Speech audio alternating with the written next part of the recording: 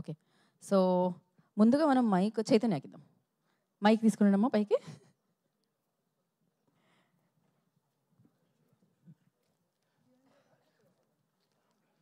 Hello అండి అందరికీ, వచ్చినందుకు చాలా thanks.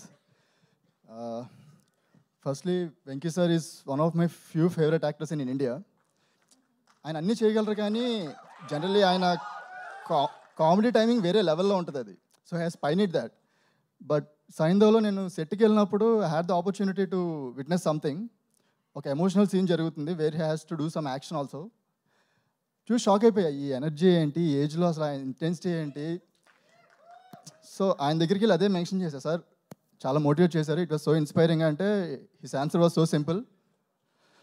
So literally it was so inspiring sir, so motivating, thank you so much.